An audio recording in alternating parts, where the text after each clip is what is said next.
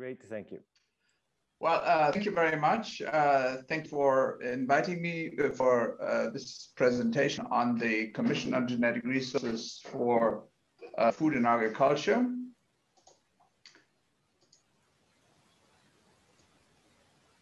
I will briefly introduce the Commission, what it does, its objectives, how it works, summarize some of the activities of the Commission related to plant genetic resources, and then I've also been asked to address some of the outcomes of the recent 18th regular session of the Commission. And I will end my presentation by sort of providing also some ideas on how stakeholders can contribute to the work of the Commission if they so wish.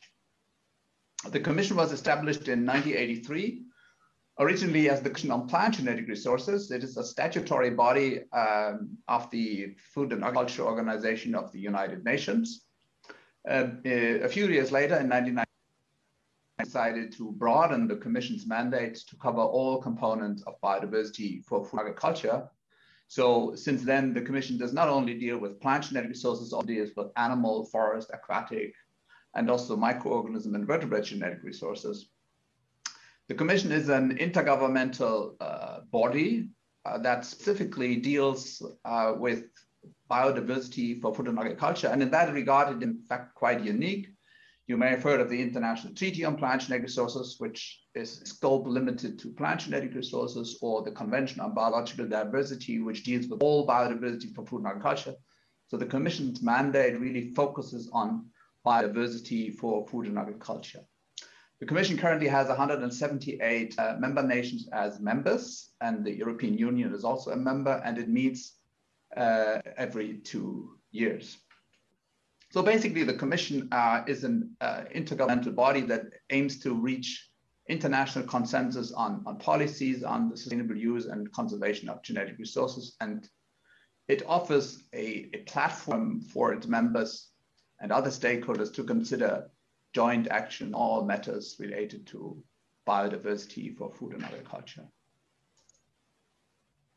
The Commission's vision is to conserve and manage biodiversity for food and agriculture in support of global food security and sustainable development for now and for the future, and has adopted 4 goals: sustainable use, conservation, but also access to genetic resources for food and agriculture, which obviously is essential, and not less essential, the sharing of benefits derived from the utilization of genetic resources.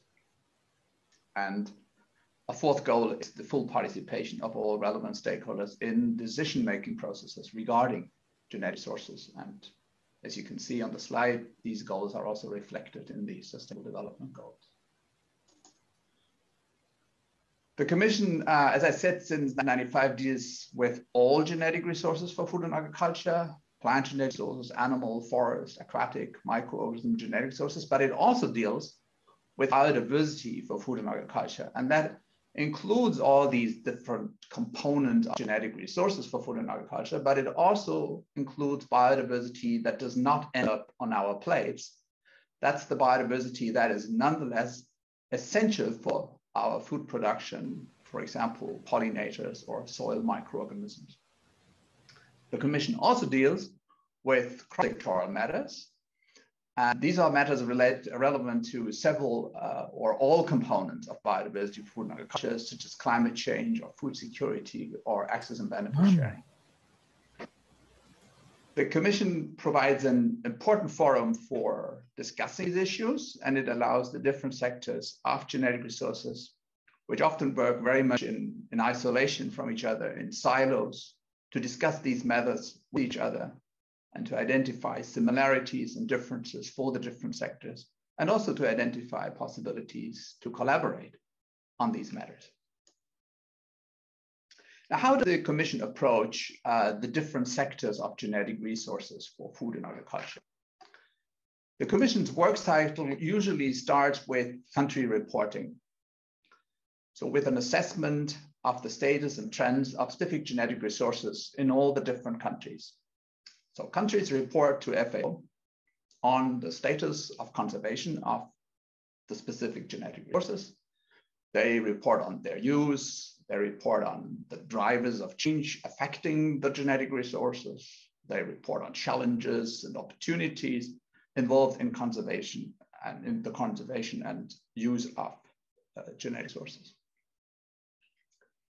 In a second step, the FAO compiles and analyzes all these different country reports and produces, under the Commission's guidance, a whole State of the World report, which is a global country-driven assessment.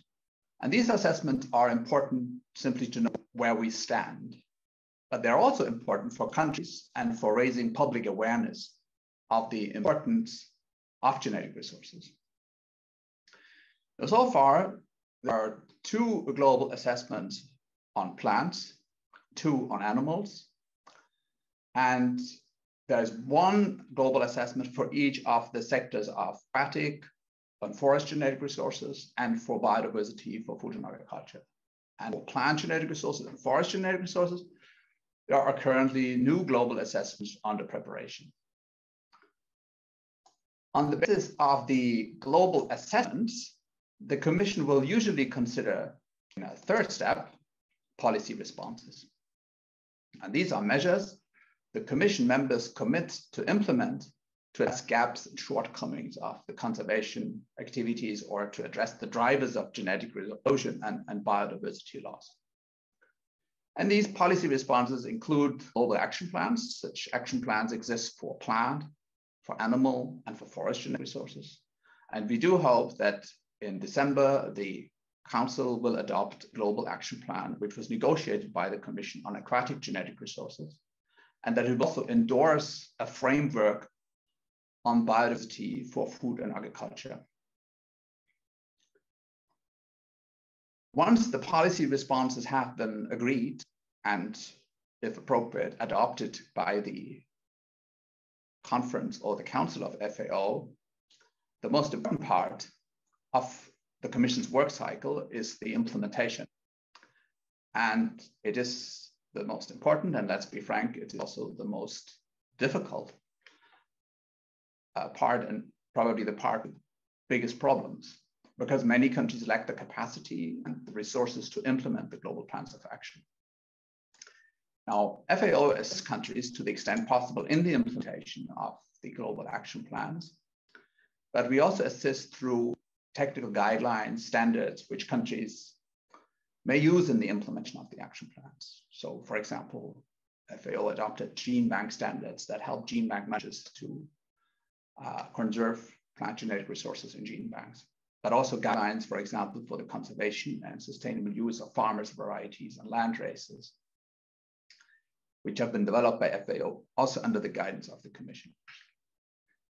Now, in a final step, countries have agreed to monitor the implementation of these policy responses and action plans and to report back to the Commission.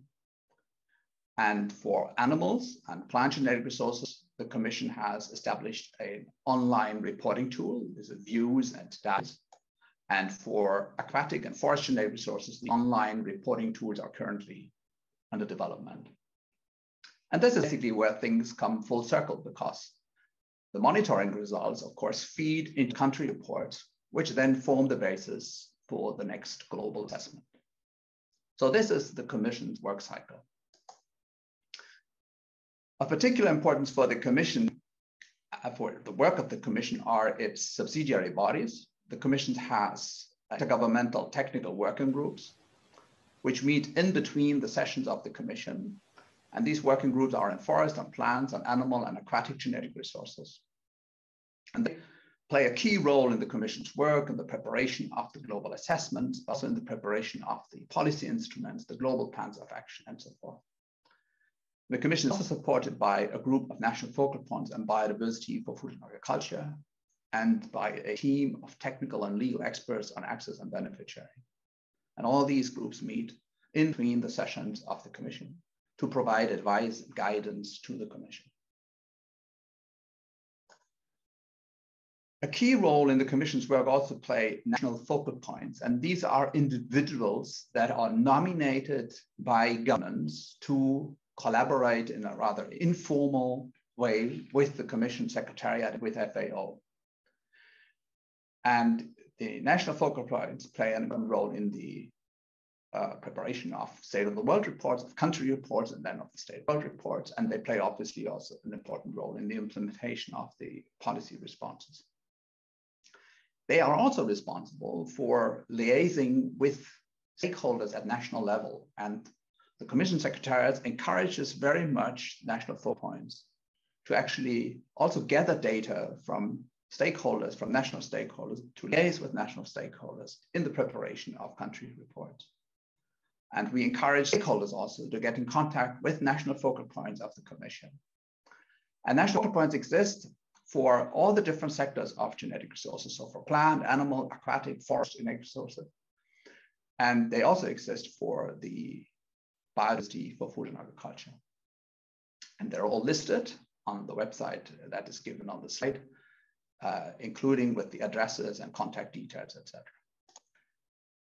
Now, a few remarks on the Commission's work on plant genetic resources, which I understand is this audience of particular relevance. Plant genetic resources are any genetic material of plant origin of or potential value for food and agriculture, which is the definition of CBD and so in the plant treaty. And they include, of course, farmers' varieties, land traces, improved varieties, crop wild relatives, wild food plants, but also research materials. CGRFA are critical for achieving and maintaining global food security and nutrition. About 82% of our daily energy intake comes from plants. Half of that comes from only 3 crops. Which are they? Well, I guess you probably know better than I. It's maize, wheat, and rice. PGRFA are just a fraction of the total entire pool of plant species. That over about 6,000 species have been cultivated or are being cultivated. For fewer than 200 species, we actually have global statistics for the production levels.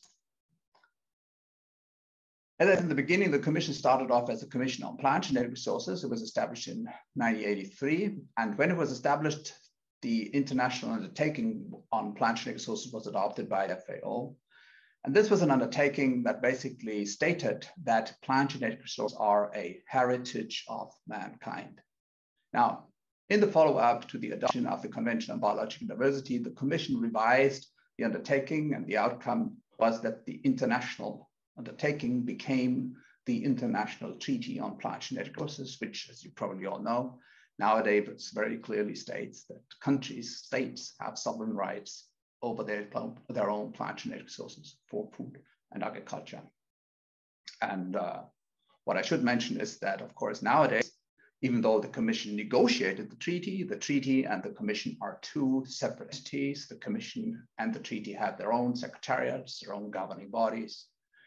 The treaty has its own budget, its own decision-making processes. But originally, the treaty was once negotiated by the Commission.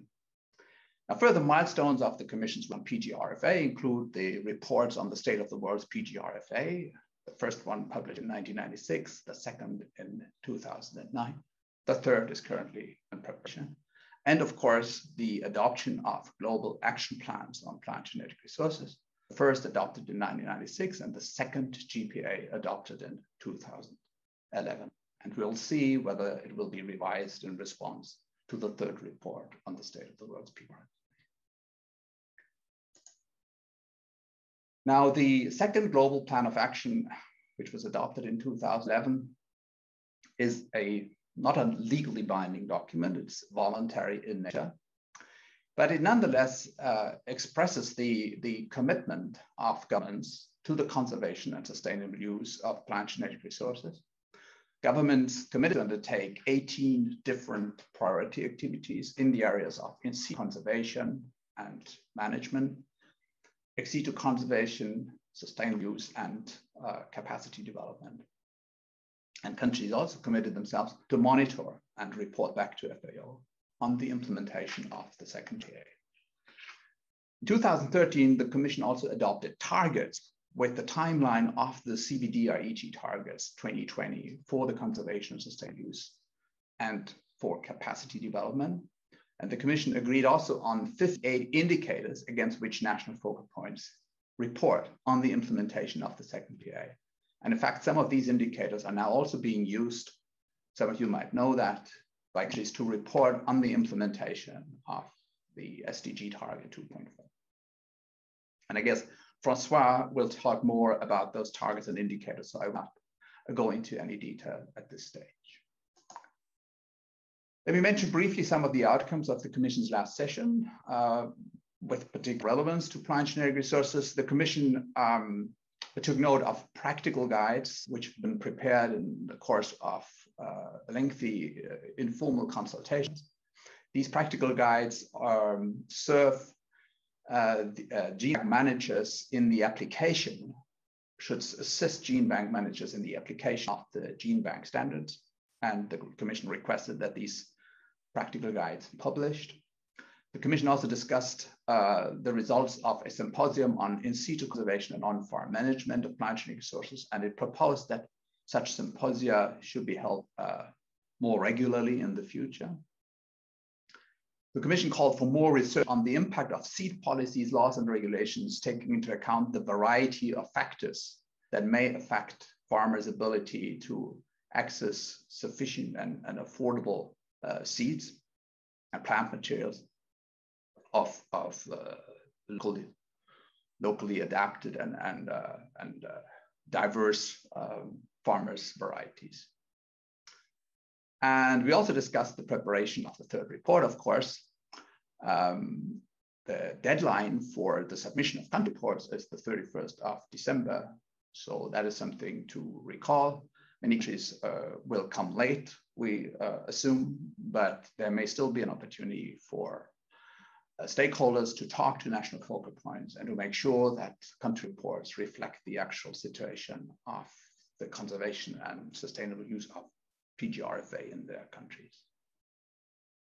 And of course, the Commission discussed access and benefit check, also digital sequence information, highly controversial topics on which we have not really reached any conclusion yet. Now, before drawing to an end, how can any stakeholder contribute or influence the work of the Commission? Now, the second GPA is obviously mainly addressed at governments, but its implementation is obviously impossible without the full participation of all stakeholders involved. NGOs and civil society organizations may also attend the meetings of the Commission and the sessions of the working groups of the Commission as observers. And they may make written submissions. The Commission Secretariat from time to time calls for written submissions by stakeholders as well as governments. And these statements are, these requests by the Commission are usually circulated very widely. And obviously, stakeholders may collaborate with national focal points in reporting on the implementation of the second Global Plan of Action and also in reporting for the third report. And if you want to keep yourself abreast of the developments at the Commission, you may also wish to subscribe to our newsletter. Thank you very much. Thank you, Dan.